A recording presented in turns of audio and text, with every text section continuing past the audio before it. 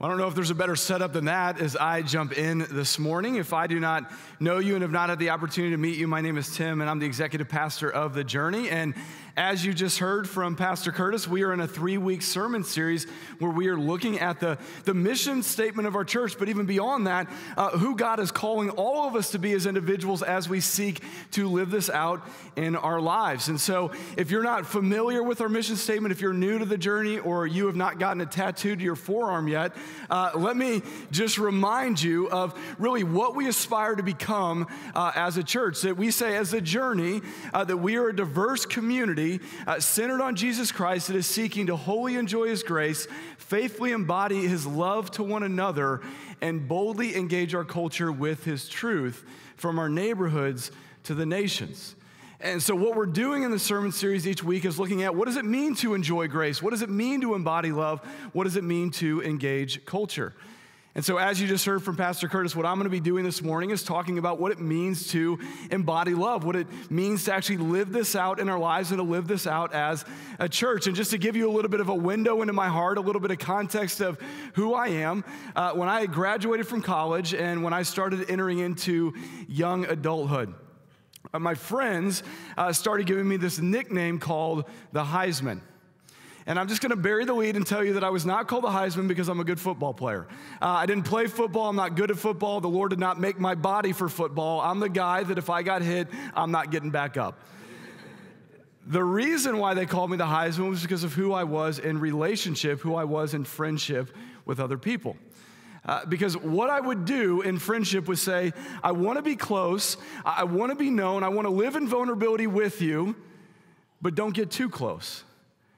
Don't allow it to be too vulnerable. And the closer people got and the more risky it felt to me, what I would do is I would begin to push them away, a la the Heisman, the stiff arm.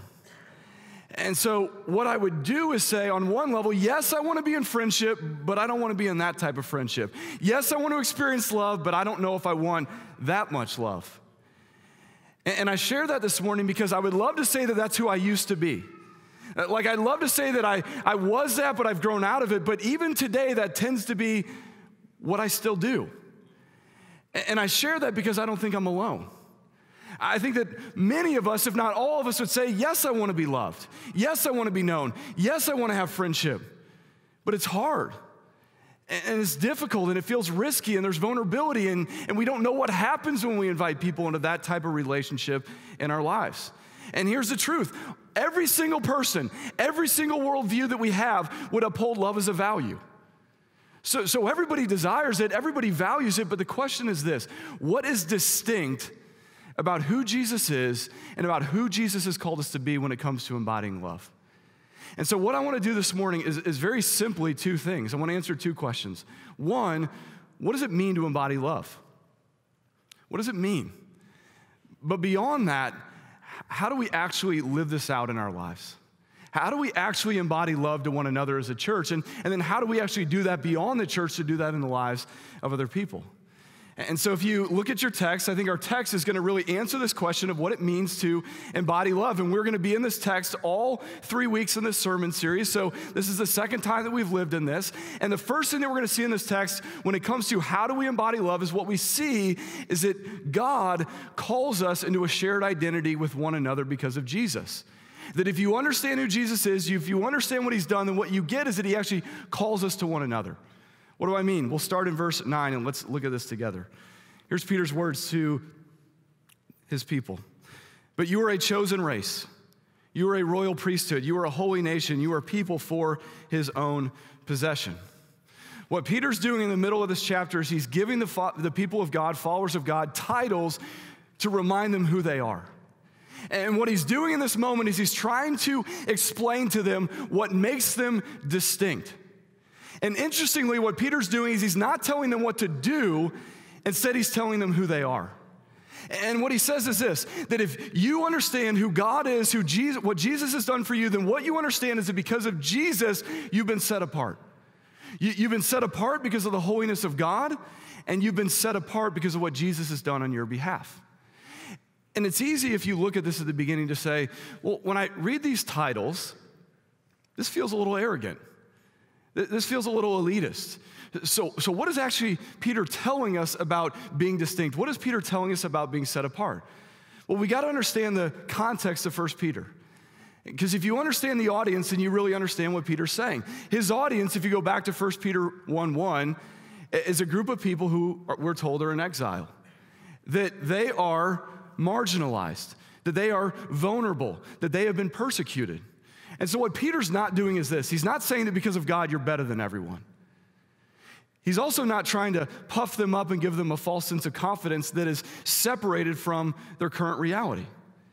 Instead, what he's saying is this: despite your circumstances, despite the persecution, despite the ways that you've been made to be marginalized, remember who you are. Remember who God is, and remember what God has called you into. Because if you understand who God is and what God's called you into, then what you understand is this: that you were called to a people and you were called for a people. That when Jesus saved you, yes, he saved you to God, but he also saved you to followers of God. That you're actually called into a community. So whatever your circumstances are, no matter how bad it seems, you are not alone. And in this moment, what he's trying to explain to these people is this: don't forget who you are. Don't forget what God has done. Don't forget what God has covenanted to you. And don't forget who God has covenanted you to. Because oftentimes what we feel when we are struggling is we can automatically go into isolation and believe that we are the only people who are doing it. But what he's trying to explain is that because of Jesus, yes, you've been given an individual identity and who Jesus claims you to be, but your individual identity is always tethered to a corporate identity. That you are called to a group of people as you are called to the Lord. And here's why this matters for us: because we don't understand this. Like in our Western culture and in our English language, this is oftentimes not the way that we interpret Scripture and we understand the commanding or the commands and the calling of God. See, for many of us, when we read the Bible, we oftentimes read it through a very individualistic lens. It's about my church experience. It's about my personal holiness. It's about my relationship with God. But here's the thing you got to understand about Scripture and even the original language of Scripture. Even in verse 9 when it says, but you, that you is not an individual you. That you is a you all. That it's a plural you to say you all are these things. You all are called to these things. So what he's saying is that you don't have the right to live as an individual if you put your hope and your trust in God. You have been called to a people, but do you know that? Do you understand that you share an identity beyond yourself with the followers of God? That your spirituality is not just individualistic, it is corporate.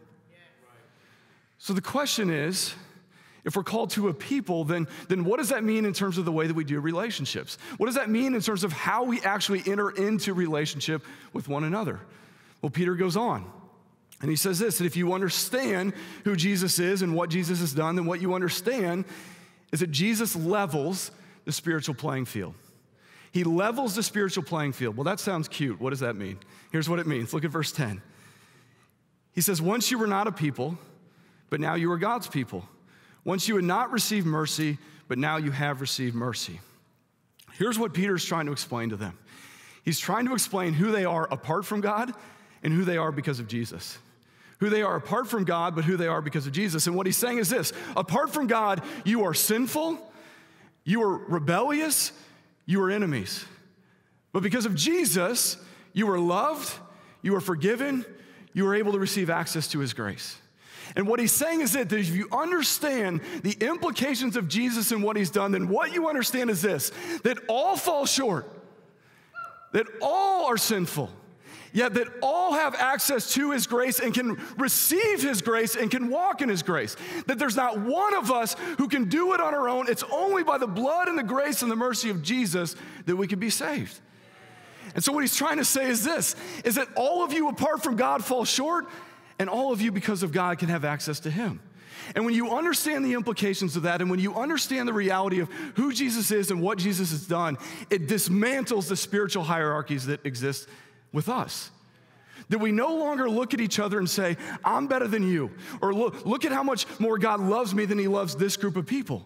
No, what you realize is that Jesus humbles us, and then Jesus elevates us because of who he is and because of what he's done.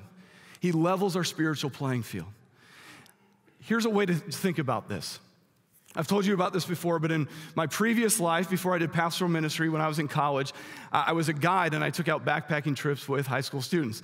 And I've told you all the nasty, disgusting things about that, but there was some really good, redeeming things about it as well. And one of the things that I loved about going on these trips, especially with high school students, was many of these kids had never been in the mountains before. And because they'd never been in the mountains before, they were all out of their comfort zone. And there's something very unique about watching high school students out of their comfort zone. And one of the most unique things was to see how the social categories began to interplay with one another. Some of you are in high school. Some of you might be able to remember high school. But if you remember high school, one of the things that is true of every high school is that students would divide themselves by these very broad social categories. So you have your popular kids, and you have your athletes, and you have your nerds, and you have your druggies, and you have your theater kids, and fill in the blank for what it looked like in your high school. You get the point. And what would happen is, whatever the broad social categories were, no one would ever mingle or mix with one another because it could be a catastrophe for your social life. But here's what would happen when kids would go on the mountain. None of it mattered. And you know why none of it mattered? Because none of them knew what they were doing. And they were all out of their comfort zone, and they all knew that they needed something outside of themselves to help them, that they needed something outside of themselves to tell them where they needed to go and how they needed to get there. And so what was fascinating for me was to see how quickly those social categories were dismantled, how the very thing that had divided them minutes and moments before didn't matter anymore. And all of a sudden, the only thing that mattered was that they needed each other, they had to survive, and they had to get there together. And in the same way that can happen socially on a mountain is the same way that spiritually it happens for us when we understand who Jesus is. That when we understand who Jesus is and what he's done, it dismantles the way that we look at each other. And what it means is that if you are in Christ, there's no room for condemnation. That there's no room for judgment. That there's no room to look at people who sin differently than you and to say, I'm better than you. But it's also okay to not look at other people and say, well, they're better than me, because all of us fall short. And yet all of us have access to his grace. And so what's compelling is what we share in our need for Jesus together. But Peter takes it a step further. Because what Peter's going to show us is we are not called just to embody love for the sake of embodying love. We're not just called to love one another because it's the right thing to do or a good thing to do. What Peter's going to show us is what is distinct about godly love. If you go back to your Bibles and you look again at verse 9, again, Peter says this, but you are a chosen race. You are a royal priesthood. You are a holy nation. You are a people for his own possession. Why? Why are you those things? Read the rest of verse 9. That you may proclaim the excellencies of him who called you out of darkness into marvelous light. What Peter is saying is this. You're not called to love for the sake of loving. Ultimately, the purpose of embodying love to one another is to proclaim the excellencies of Jesus. The reason why we're called to love is not so that people can just feel good, although we desire that to be true, but that as we seek to be in relationship and as we seek to love one another, ultimately we're pointing to a greater love and to proclaim the name of Jesus and his love for each other. And so here's what this means. That has an internal and external application. Internally, here's what it means. We are actually called to be in community with one another. Like, we are actually called to be in real relationships with one another. That we are called to become a people that move beyond just seeing our place in the church as when we show up on a Sunday morning and then we leave. Because here's the truth. God actually designed some of the very people that are sitting around you to actually enter into your life, to love you and to serve you. Why? To proclaim the excellencies of Jesus. That our reason for coming to church is not just to hear a guy preach, to sing a few songs, and to walk out of the door, but instead, the reason that we're called to be a church is to see the gifts and the positions that God has given us to serve the needs of one another. Why? To proclaim his excellencies. And here's the problem. If you don't understand that, then you are depriving us and you are depriving yourself of what God wants to do in this church. Because here's the truth.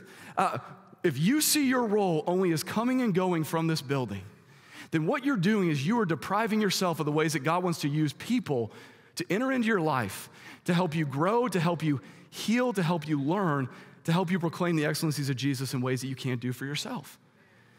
But here's the other side of that coin. You're also depriving us. Because whether you know it or not, we need you to proclaim the excellencies of Jesus in our life. That God may have distinctly and uniquely made you in a way that actually, as you serve the needs of one another, that God could use you to proclaim the excellencies in the life of somebody else. And so what we see is that God actually calls us into love to proclaim his excellencies. But that also has an external impact. And here's the external impact. We are not called to love one another at the exclusion of other people being able to enter into that. See, God doesn't call us into a self-fulfilling love. He doesn't say that I want followers of God just to love one another in a very inward-facing way at the cost of actually being welcoming to those who also want to enter into that community, both in our churches and in our homes. And the opportunity that we have is as we become a people who learn to love one another, here's what it does. We actually begin to mirror the very gospel that we believe. And so what people begin to see as they walk through these doors and they enter into your life is this: that because of Jesus, we do relationships differently. Because of Jesus, we handle sin differently, we handle disagreement differently, we handle gifting differently, we handle the way that we enter into each other's relationships differently because we believe that we have a greater hope and a greater Savior. And so what that means for us is we have to see the value that God did not call us just to love each other at the exclusion of others, but as we proclaim the excellencies of Jesus in our lives to one another, we then live that out to proclaim the excellencies of Jesus in the lives of other people outside of here. God did not call us to be an inward-facing church at the exclusion of the outward calling that he's given in our lives. And so this is our purpose, that as we love one another, we proclaim his excellencies. Now, let me just stop for a second. And here's why I want to stop. Because this sounds pretty good, right? Like if we did this as a church, we would say, hey, we feel pretty good about that. But here's the problem. This isn't oftentimes the way that people experience churches. This is not the way that oftentimes people would describe churches. This is maybe even in some ways not the way that you would describe this church. See, for most people, when they look at Christians, this is not the way that they would describe Christians. For most people, when they look at Christians outside of the church, what they oftentimes would say is this: that Christians are hypocrites, that they're condemning, that they're judgmental. Not, man, I see them love well, and I see them live in humility, and I see them proclaim the excellencies of Jesus. And here's why this is a problem. I think for many of us, we don't have a problem understanding the call to love. We get that. I think that there's probably for many of you not much that I'm saying that isn't new. Our problem isn't that we don't know what it means to love. Our problem is we don't know how to love. We struggle to know how to actually do this, how to actually embody love in the way that God's called us. So here's what I want to do very briefly for the rest of the sermon. I actually want to walk out some very specific practical ways that I think God is calling us to embody love. And as we seek to embody love, what it looks like to actually live out the very purpose and the very identity that Peter is talking about in chapter 2. So how do we embody love? Well, the first way we embody love is this: we value each other's differences. We value each other's differences. Here's what I mean. God has called us to a shared identity. But here's the other thing that's true about God. God has uniquely and distinctly made each one of us. If you go to 1 Corinthians, one of the things that Paul writes about is that the church is one body that has many different parts. And so one of the things that's true about having many different parts is this: that every single one of us is different, and yet in our differences, it's a way for us to experience a fuller expression of God if we value each other's differences. See, we live in a world and we live in a time where differences oftentimes lead to division. But to believe in Jesus and to follow Jesus actually allows us to see our differences can point us to a greater understanding of him if we allow ourselves. So here's what that means as a church. We see differences as good. We don't try to uphold one idea of how we experience God at the cost of every other idea of how we experience God. That what we say as a church is this: that we are a diverse community that is centered on Jesus. And so what that means is that we will always be a church that is centered on Jesus. We will always proclaim the good news of Jesus, but we will also uphold the different ways that God has created us. And so what that means uniquely for this church is this: we will live in unlikely relationships and friendships with one another. That we can actually do relationship differently because of the proclamation of Jesus. That we can actually be a church where there's young and old, where there's rich and poor, where there's single and married, where there's hipsters and housewives, that there's police officers and protesters, where there's multiple ethnicities and races and cultural backgrounds that can be the fullest expression of who God's called us to be. And we don't do that at the exclusion of other people. We actually see that it's a benefit for us more fully experiencing God. So here's what that means for us. It means we value differences. It means we repent when we don't uphold differences. And it means that we are a church that seeks equity in our differences so that everyone has a seat at the table. Men and women, rich and poor, black and white, young and old. Why? So that we can experience a fuller expression of God. And so here's what that practically means for us. When you come to this church, you will experience differences in the way that we do worship. Let me walk it out. When you come to this church, here's what it means. We will have hymns and we will have gospel music. We will have liturgical dance. What it also means is that there will be people who yell and clap and say amen. Amen. And it also means that there's people who are going to take notes. It means that you're going to be at a church where there's a black guy preaching, an Asian guy preaching, and a white guy preaching.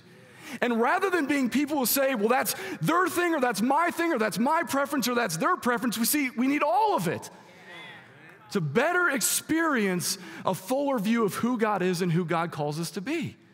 That there's not a right way or a wrong way when we are people who are centered on Jesus, because that's the only way. And so let me take it a step further. Here's what it means. Curtis Gilbert, Tim Holley, John Chung are very different preachers. You know that? You know it. And in our differences, whether it's differences in style or emotion or tone or the things that we uphold in Scripture because of our cultural background, can I just tell you that we all share the same Holy Spirit? Can I just tell you that no matter what the style is or what it sounds like or whether it's too loud or not loud enough or too emotional or not emotional enough, we share the same Holy Spirit. And because of that, we can be a church that values the unique and distinct ways that God has gifted us and not say, well, I don't prefer that or I would rather have that, to say, no, I need all of that. Whether it is my style or not, whether it is my cultural preference or not, because what we see is those cultural preferences get eliminated when we value differences and we're centered on Jesus. But here's what it also means. It doesn't just mean who we are when we gather on a weekend service. It's also the very reason why we do community the way that we do. If you're part of a community group here, one of the things that we do in our community groups is we do not have community groups that are based on life stage, circumstance, or even age. Instead, we have multi-generational, multi-ethnic, multi-gifting within our community groups. And the reason why we have community groups that way is because we believe that through our differences, we can actually grow and experience God better together than we can separate. That we actually believe that when you're in community with people who are older than you or younger than you or different than you, that it actually can allow you to experience more of who God is. As you sit and as you discuss and as you sit in God's word and as you hear about other people's life experiences. And so we can't run away from that. Instead, we have to enter into that and we have to value it. So God calls us to be a people who value differences. But God also calls us as a people, as we enter into community, to be people who live vulnerably. He calls us to be people who live vulnerably. How do I actually truly proclaim the excellencies of Jesus in somebody's life? Well, you have to know them. And see, what God calls us in our vulnerability is to actually be in real relationship where people can be known and people can be loved, where you can be known and where you can be loved. But here's the problem for many of us. For many of us, we like to live on the surface. For many of us, we are terrified to move beyond talking about circumstances of our lives to who we actually are. And here's what's true about me. You can sit and have a conversation with me about my family, about the weather, about the Cardinals, about my job, and I could talk to you all day. But you start pressing in on that, and you ask me about what I'm struggling with, areas of sin in my life, where I'm seeking to grow, how I'm insecure, where I'm failing my wife, where I'm failing my kids. I now want to take a step back because it's so uncomfortable, because it's so difficult to move beyond the surface. And whether you're a man or a woman in here, it's a challenge for us to actually intentionally enter into vulnerability because vulnerability is scary. I will tell you that as a pastor, vulnerability is one of the most terrifying things in the world to me. And the reason why it's terrifying is because I believe that you all have an expectation of who I should be, and that's good, that's not wrong. But I have an expectation of myself of who I think you think I should be. I have a certain image that I want to project of how I want to be seen, of how I want to be known, of how I want people to think about me. And if I allow that to become the thing that I uphold, then I will always run away from vulnerability. But here's the truth. That's not just an issue with pastors. That's an issue with every single one of us that's here. That all of us have an expectation for how we want to be seen, for how we want to be known, for how we want people to think about us. And if we're not careful, that is the thing that we uphold at the cost of actually being people who are known and people who are loved. Why? So that people can proclaim the excellencies of Jesus in our life. I remember several years ago, different job that I had. After I graduated from college, I went into education and I started coaching basketball. And ironically, I went back to my old high school to teach and coach, the high school that I attended and grew up in. And when I was in high school, I played basketball and I was decent at basketball. But here's what happened. The longer I was gone, the more the story grew. Has that ever happened to you? Right? Like, you know what I'm getting at, right? Like, the longer you're gone from something, the more people start elevating you to a point that may or may not be true. So by the time I had gone back to my high school, the players that I coached had an expectation of who they thought I was as a basketball player. One day, we don't have enough guys on the team to play, so I said, hey, coach, come out and scrimmage with us. I thought I'll give it a try. We'll see how this goes. I'll see if I still have it. And I'll just tell you that I was not in good shape. I certainly was not in high school shape to run up and down a basketball court, and I had not picked up a basketball in a really long time. And as I started playing, I was awful. I mean, I was embarrassingly terrible, and I knew it, and I could barely even breathe running up and down the court. I was trying to figure out what happened. It wasn't that long ago. And as I got done, I went over to the side, and the best player on our team came up to me. And he said, hey, coach, I heard you were really good at basketball. I guess that wasn't actually true. And I will tell you, one, I was like, how dare you? You are not allowed to say that to me. But two, I mean, that was like the shot to my identity. That was just the dagger in my heart. But here's the problem. He wasn't wrong. I was not good. But here's the other problem. Even if I was in good shape, and even if I had been playing basketball, I was never going to be who he thought I was. I was always going to live below his expectation because who he thought I was wasn't actually who I was. And in so many ways, when it comes to us living our lives, who people think we are isn't who we really are. That we are so focused on projecting an image of how we want people to see us at the cost of actually inviting people in. And here's what I know. There are many of you that are struggling in deep sin. You're struggling with addiction. You're struggling with insecurity. You're struggling with depression. You're struggling with anxiety. Your marriage is on the ropes. And rather than getting help, and rather than inviting people in, and rather than trusting that God may use other people in your life to actually be a part of your healing and to be people who could walk alongside you, you've been more focused on trying to maintain an image of who you want to be seen as versus actually getting the help that you need. And you've allowed an expectation of how you want to be seen by others to impact who you actually are. See, here's the thing about being vulnerable. Being vulnerable requires two things. It requires being open, but also being needy. It requires us telling people, here's who I actually am, and I want to invite you in, and then also saying, I have no idea what to do. And for many of us, when we get to that place in our community groups or when we're with our friends, what we oftentimes do is we substitute vulnerability for partial truth. And so what we do is we say, I'm going to tell you enough of who I am so that you can enter in and believe that I'm being open with you, but I'm never going to tell you who I fully am to get the help that I need. And yet, to be a people who embody love is to be a people who live vulnerably. It's to be a people who actually trust others enough with your life to actually invite them in. Why? So you can actually experience the love of Jesus. Because here's the truth. If you understand the love of Jesus, then you have nothing to hide. That you can actually live exposed. Because here's what you know. Because of Jesus, you've already been unconditionally loved. Because of Jesus, you've already been forgiven. Because of Jesus, you've already been declared his own. And so because of Jesus, it should actually cause us to live lives where we're more open, we're more exposed because we don't have to live in shame for who we are. But we have to get help to grow in him. And let me be very careful, and let me be very clear. When I talk about vulnerability, I talk about vulnerability with boundaries. You don't need to share all of who you are with every person in your life. But you should have a couple people in your life.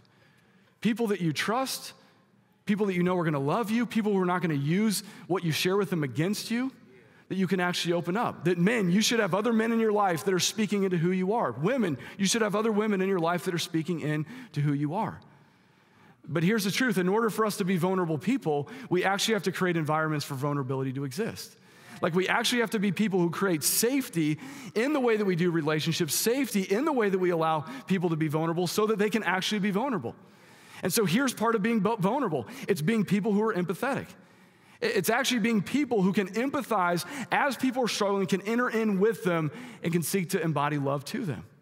Brene Brown, who is a very famous writer, and she writes a lot on emotional intelligence and emotional health, says this about empathy, that empathy is feeling with people. That empathy is feeling with people. And she goes on to say this, that what empathy looks like is this. When a person is struggling, they are living in a figurative cave. And while they're sitting in that cave, what is oftentimes happening for them is they are feeling overwhelmed, they are feeling anxious, they are feeling scared, they are feeling angry. And what an empathetic person does is this, they get in the cave with that person. They actually come down to that person. And as they are with that person, they say, I know how you feel, and you're not alone. I know how you feel, and you're not alone. And I'll take it a step further because I think who God calls us to be as people is this. It's also sometimes okay to be people who say, I don't know how you feel, but you're also not alone. And so what it means to be people of God who actually embody love and seek to serve one another is to not be people who try to fix each other. It's to not be people who try to put the silver lining on it. It's not to be people that I'm just going to grenade you with Bible verses until you can bring some hope, you can find some hope and experience some truth. No, it's to be people who say, I'm going to love you in the way that Jesus loves you, by pursuing you, by being present with you, and by unconditionally loving you. That's what it means to embody love. That's what it means to live vulnerably. And here's what happens as you invite people in, it actually leads to growth, where you can actually experience healing and growth in areas that you need to. So we have to be people who are vulnerable. Here's the last thing. We also have to be people who seek to love without an exit strategy. We have to be people who seek to love without an exit strategy. Now, I would love to say that I coined this term, but I stole it from another guy who stole it from another guy. This actually comes from a book by a guy named Paul Miller. But here's what I would say to us. We cannot be people who embody love until we have actually experienced the love of Jesus. Like, you will never embody love until you actually experience Jesus' love. How did Jesus love? How does Jesus love us? Well, here's the way that Jesus loves us. He loves us unconditionally, and he loves us sacrificially. That the only way that you can actually embody love to people is when you experience the love that Jesus has given to you unconditionally and sacrificially. And here's the truth about Jesus' love. Jesus' love is not a conditional love. Jesus' love is not a love that says, I will only love you if. I will only love you if you become this. I will only love you if you do this. I will only love you if you make me feel this way. Instead, Jesus' love is a Romans 5:8 love. Do you know Romans 5:8? Here's what a Romans 5:8 love is. It's while we were still sinners, Christ died. Some translations say it this way. While we were still enemies, Christ died. And so what that means is when we look at the love of Jesus, here's what we know to believe true. Jesus' love was not conditional or contingent. Instead, his love was this. I know where you're broken. I know you're in need. I know how you're sinful. I know that you're my enemy, and I'm coming for you. I am coming down for you. I'm going to live a life that you cannot live, and I'm going to die a death that you deserve. But as I do that, what I'm going to do is demonstrate that I have unconditionally loved you, not because of what you can do for me, but because I love you and I've come down on your behalf. And so what that means is this. When we understand that type of love, what we get is that Jesus didn't just call us to love, Jesus called us to embody love. And what that means is Jesus called us to love in a way where we don't take it on or off. Jesus didn't call us to love in a way where it's convenient.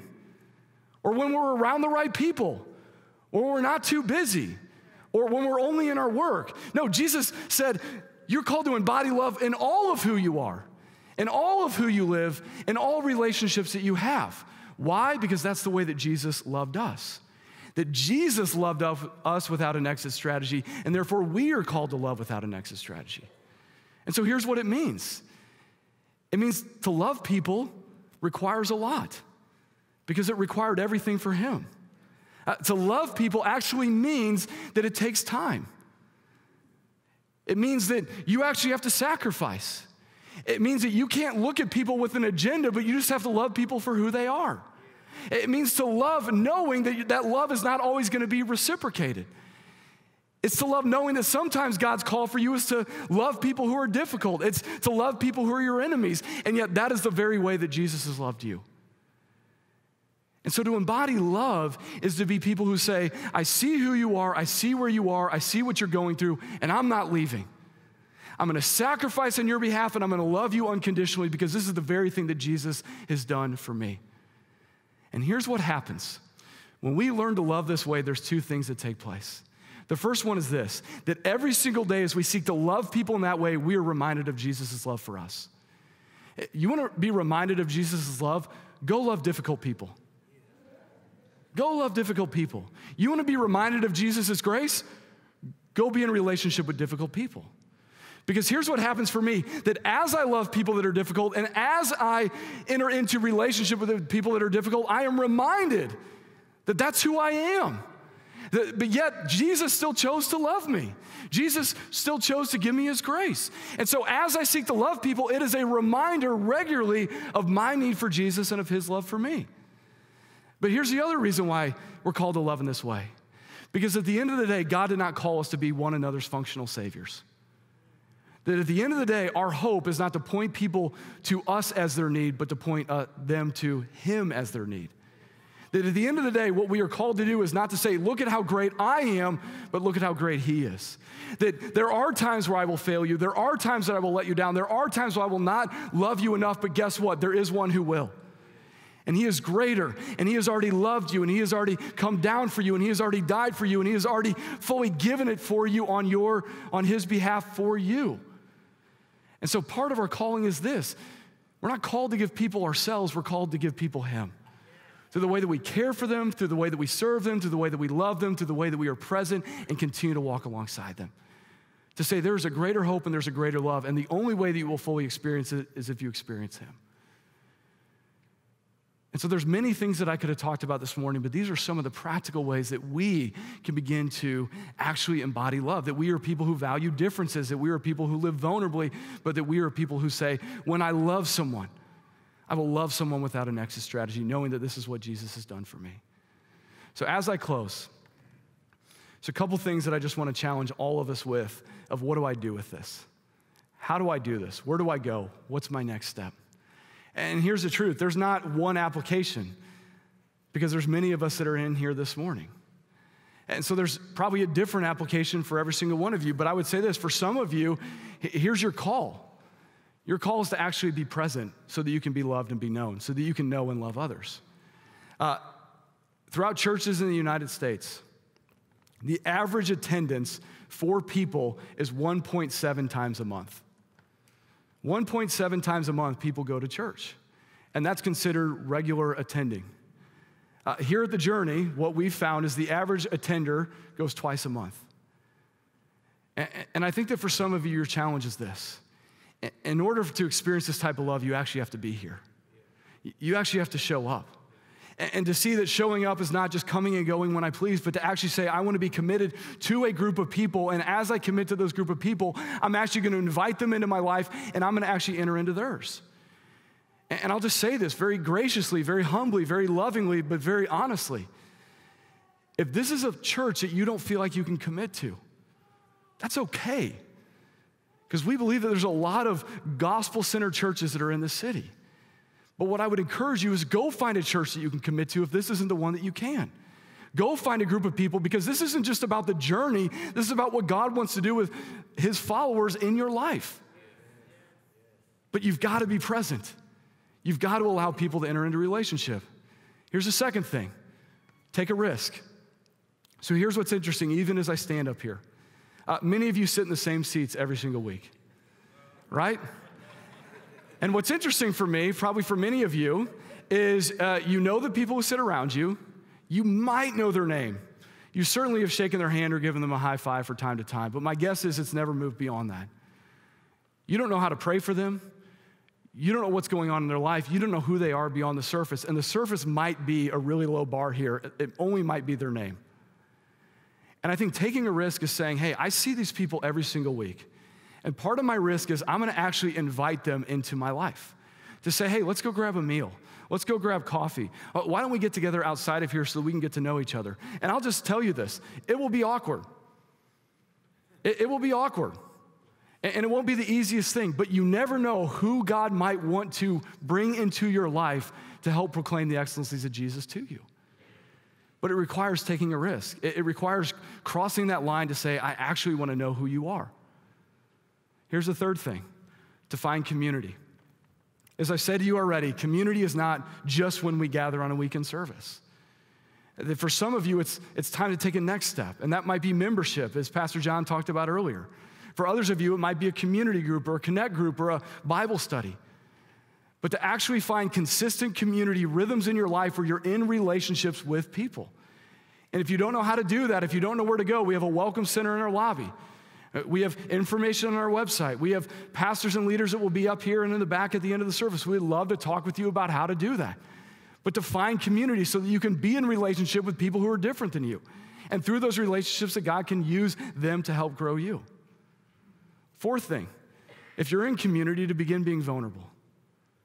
To actually be somebody who moves beyond the surface to actually invite people in. That when your community group is going around and you're sharing prayer requests, to move beyond circumstances to real vulnerability. For better or for worse, this is who I am, this is where I'm struggling, this is where I need help. That as I'm in community, I'm gonna be open and I'm gonna be needy. And if you don't have community right now, my prayer is that you find friendship in your life that you can actually invite that type of vulnerability with. And the last thing is this, that we would be a people who would rest in Jesus. That we would be a people that before we say, I'm gonna go do something, that we would actually rest in Jesus. Because again, in order to embody love, you have to experience the love of Jesus. And here's the deal, embodying love is not circumstantial, it's a calling. It's a calling.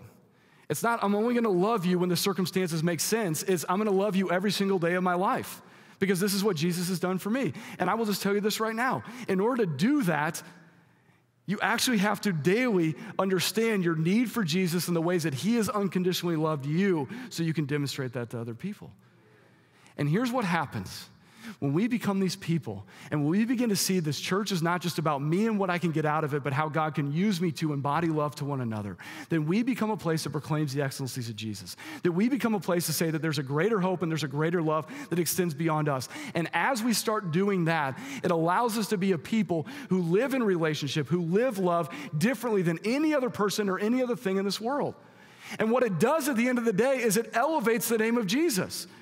Because what we can be is we can say, look at these people who are different. Look at these people who are dysfunctional. Look at these people who are flawed. And yet look at these people who desperately need Jesus and proclaim his name and see their need for one another.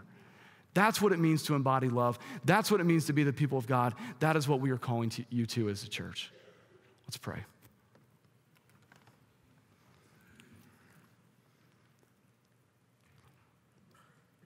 So Father God, we come to you this morning very humbly, recognizing that we are a people in need. Also recognizing that for many of us, we have a very low bar for relationships. And Lord, I just want to specifically pray and lift up those who are in this church who have been here for a while who feel alone. Lord, that feel unseen. And Lord, I pray that you would show us and teach us how to be a people who see one another. Lord, that you would show us and teach us what it looks like to come alongside one another. I pray for those that are lonely right now, Lord, that they would find community, but Lord, they would also see the ways that you've already loved them. Lord, I pray for those who have been wounded through community, wounded through relationships. Lord, I pray that you would use one another in this church to actually be a part of mending and healing wounds. And Lord, that as we seek to heal through our relationships with one another, we would see the ways that you provide ultimate healing. And God, I pray that you would teach us what it means to embody love. Lord, that we would be a church, that we would be a people that see embodying love as a calling in our lives. And Lord, that we would see the ways in which you have loved us, that we would rest in your love for us, and Lord, that would compel us to be people who seek to love one another. We love you, God. We thank you for your unconditional sacrificial love on our behalf. And Lord, we pray that we would live out of that we would rest in that we would find hope in that. We pray this in your Son's name. Amen.